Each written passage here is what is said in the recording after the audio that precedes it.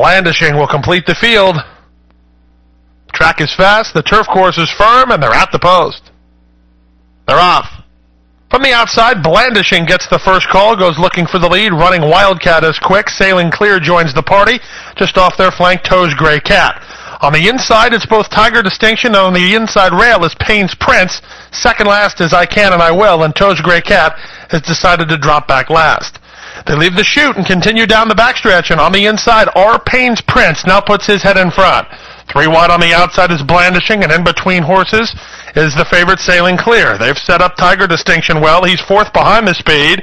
It's a gap of another 3 lengths back to I Can and I Will with Running Wildcat, and the gray horse Toes Gray Cat is last of the 7 after a spirited opening quarter in 23 seconds flat.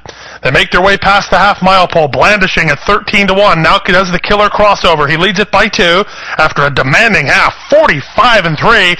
Pace to chase for the back markers, and Blandishing makes play. Blandishing leads by 2 lengths from Sailing Clear second. R. Payne's Prince third. Tiger Distinction has had the best seat in the house. He starts to improve mile third now. Moving up on the outside, I Can and I Will, and I Can and I Will travels well. Toes Gray Cat putting in a run from the back. Meanwhile up front, Blandishing trying to throw the knockout blow at the quarter pole. He leads the race by 5 lengths.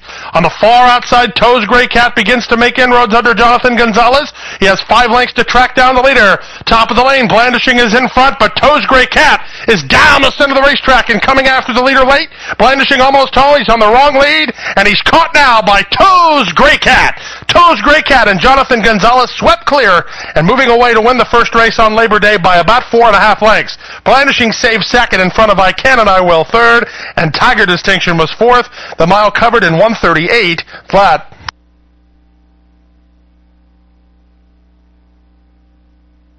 By the Wildcat at a Cryptophilus by Crypto Clearance. Bred in Florida by Jack Wall. Owned by Jack Wall, Manny Wayar, the winning trainer, the winning jockey, Jonathan Gonzalez. Toes Gray Cat covers the course in 1:38 flat. Returns $8 for the victory, $5 and $4.80. Second, number 7, Blandishing, $9.60 and $9.20. Third, 5, I Can and I Will, $8.80. The exacta 4, 7, $72. The trifecta, the numbers are 4 and 7 and 5, $102.15. Superfecta, 4, 7, 5, 2, $160.74. That's for just a dime. $1 return, $1,607.